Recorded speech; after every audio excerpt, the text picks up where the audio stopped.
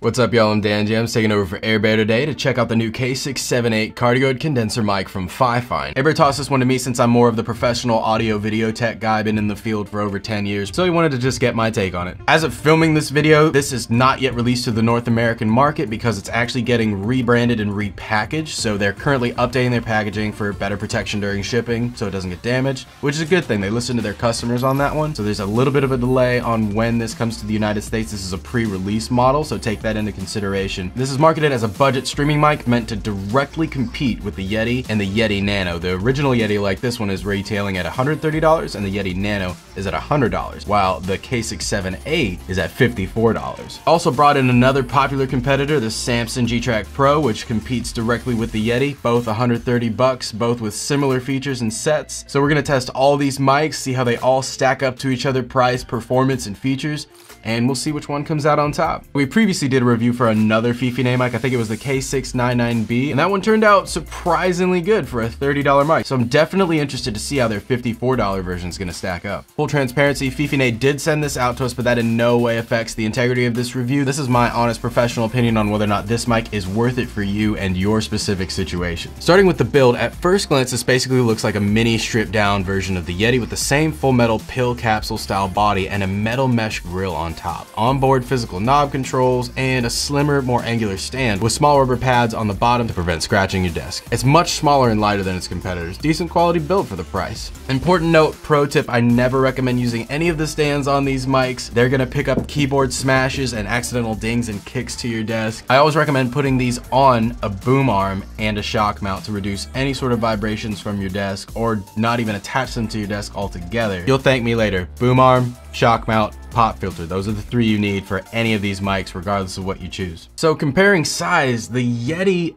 and the G-track are built like tanks. They're huge. You ever park a small car between two big Ford F-150 pickup trucks with lift kits? Kind of like that. Kind of comes with a downside. They're heavier, they take up more space on your desk, they require heavier, more expensive, higher payload boom arms to actually suspend them. This one requires a proprietary shock mount from Yeti, but you can get a $25 to $30 knockoff on that one. This one requires a spider mount if you're gonna shock mount that one. And as far as shock mount for this guy, you're probably just gonna end up using the Rycote. That one ends up being around $50. That's the only one I can confidently say is actually gonna fit this one. This one may cost $20 more for a shock mount versus these two that you can get a $30 knockoff of their main ones, or get a $30 brand name shock mount like the SP04. This is SP01, don't use this with that one.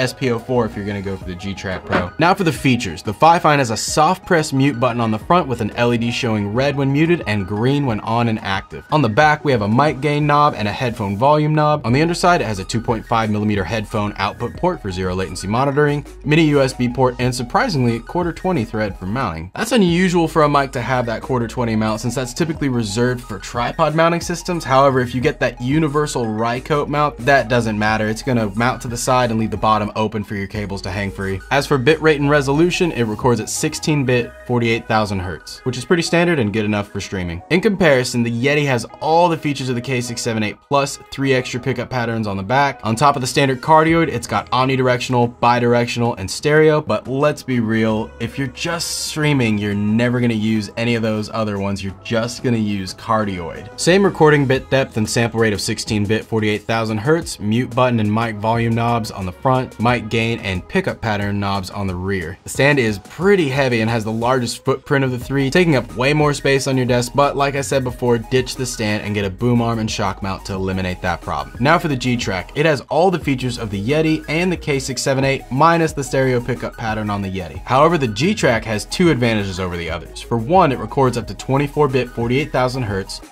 or 16-bit 96,000 Hz, which is great if you're trying to record professional studio quality audio in a DAW like Audacity or Audition. And it has a 1/4-inch instrument line input on the back, which gives you the ability to record both yourself singing and playing guitar or any other instrument like a beat machine or a looping machine at the same time that you're singing. So if you're a musician and you'd like the extra options, this is the mic for you. As for controls, it has a small toggle on the front to switch between pickup patterns and another toggle to switch between mono, microphone only, and 2-track, microphone plus instrument at the same time. Also on the front is a mute button, mic, instrument, and headphone volume knobs, and the standard 2.5mm headphone jack on the rear for live monitoring. It has the most features, highest recording quality, and best build quality out of all three. Now what you all came here for is the audio test. For this test, I'm gonna do cardioid pattern only, 16-bit, 48,000 hertz, no post-processing. The only thing I'm gonna do in post is adjust volume and gain levels to make sure they all level match each other so one's not way louder or way quieter than the other. That way you can have an equal and fair comparison overall.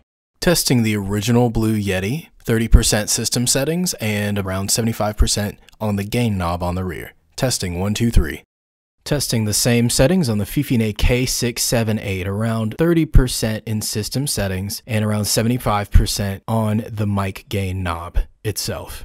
Testing 1, 2, 3. Testing the Samson G-track Pro, similar settings. Testing the Samson G-track Pro about 6 inches away. Testing 1, 2, 3.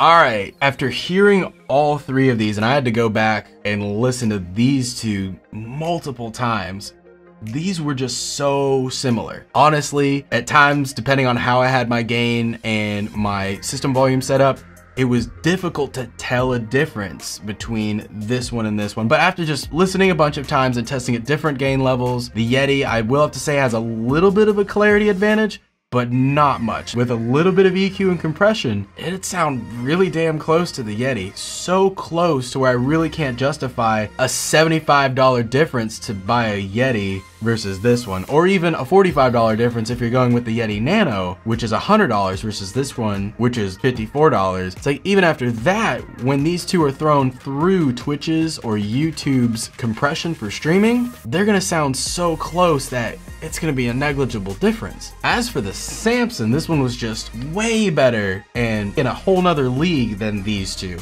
The sound is so much more professional, so much more depth, presence, bass and mids are fuller, and way less background noise. If you're a musician and a singer, man, I would just go for this one, because this one is made for you. However, if you're just streaming and you're just trying to upgrade from the bad mic that's on your headsets that just sounds like a crap walkie-talkie, you could just go with the K678 and it's gonna do the job just fine. I wouldn't spend the extra 45 to 75 bucks on a Yeti. They're pretty overrated. You could save that money and spend that on your boom arm, your shock mount, and other things that you're gonna need for your setup anyway. All right, let's list off the pros and cons. Number one, it's less than half the price of these two competitors and only a little over half the price of the Yeti Nano. Decent quality and performance for the price. Has live zero latency monitoring, which is a nice feature to have. It's smaller and lighter, takes up less room on your desk. And lastly, it's just a good beginner streaming mic. It's simple enough, it's plug and play right into OBS, and it gets the job done at decent quality and a cheap price. Now for the cons. The main one I have is this quarter 20 port on the bottom is just not compatible with a lot of things since it's made for tripod mounts. Get the Rycote universal mount that mounts from the side. It is a little more expensive, but it's really the only one I can confidently see working for this one. So that is kind of a con. You do have to pay a little bit more for your shock mount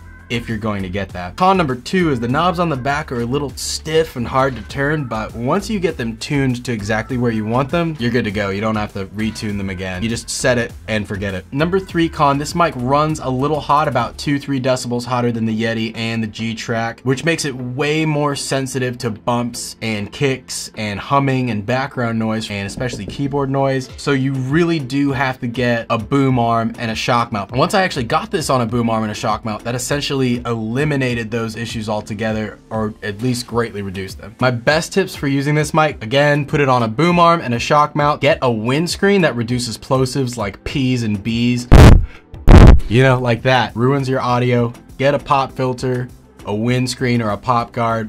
Solves that issue. My number two tip is to fine tune the gain on your mic to get the best sound without blowing it out. What I liked the best was around 70% gain on the mic and maybe 15 to 20% volume in system settings on Windows. However, you can mess around with that and get the best sound for your particular setup. Number three is definitely consider sound treating your room with wedge foam like we've got, or bass traps, or anything to reduce the echo off the wall, since these mics are super sensitive and they're gonna pick up everything. So yes, definitely sound treat your room if you have it in your budget. And lastly, one of the best tips I can give you is look into getting some plugins for OBS like compression, EQ, dynamics, noise gate. All of those are going to help you get the best sound out of whatever mic you choose. And that's it for me. Whenever this mic releases in the US with its upgraded packaging, we'll have a link in the description below so you can check that out. Also, we're gonna do a giveaway on AirBear's Twitch stream. Make sure you're following AirBear on Twitch and have notifications turned on to be included for that. Links in the description below, so don't miss that. If you liked this review and you thought it was helpful, make sure to slap that like button. It's greatly appreciated. Also, make sure to subscribe and hit that bell icon to get notified whenever we drop a new review on other tech. If you have any questions or comments, leave them down below. I'll make sure to respond as fast as I can. And that's about it for me, y'all. Until next time, stay fresh.